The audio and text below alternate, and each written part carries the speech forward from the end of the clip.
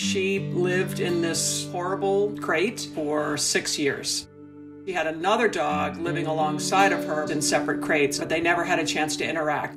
The smell was horrid, but it didn't matter to me because these guys needed help. You would have expected them to act in a negative way, but they just gave kisses.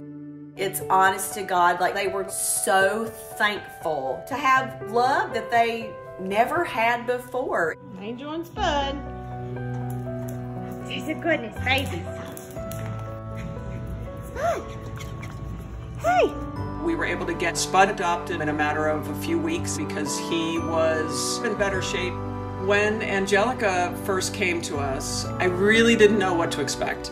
Angelica was a little bit more of a challenge because she had been in her crate for such a long time that we had to build up strength in her back legs.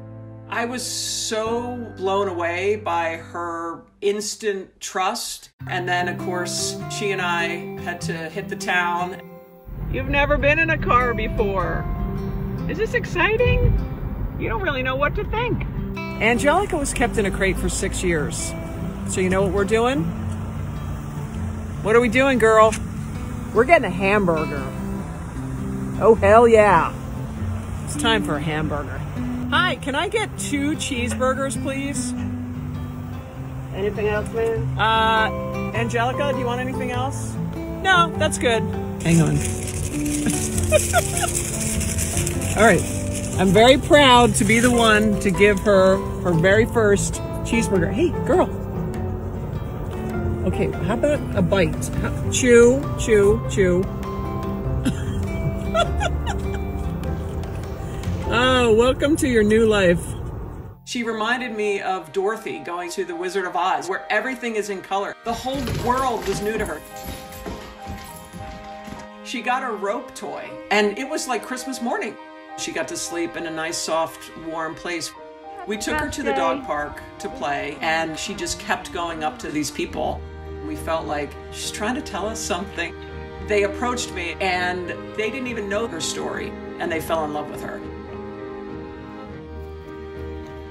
Hi, big girl.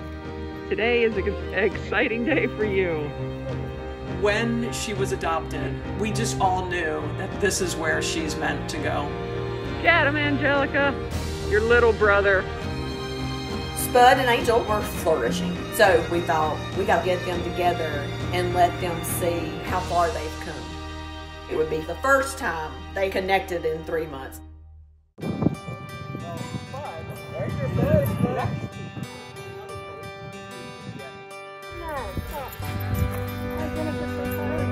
That reunion was better than anyone thought it would be. It made me realize that through all the tears and the stress and the anger, it's all worth it. It's worth every single one that we save. Angelica was ready to just embrace the life in front of her and not hold on to bitterness or anger. There's a lesson in there. We can all find the good in every situation and look forward and say, here I am, I'm ready for the next chapter.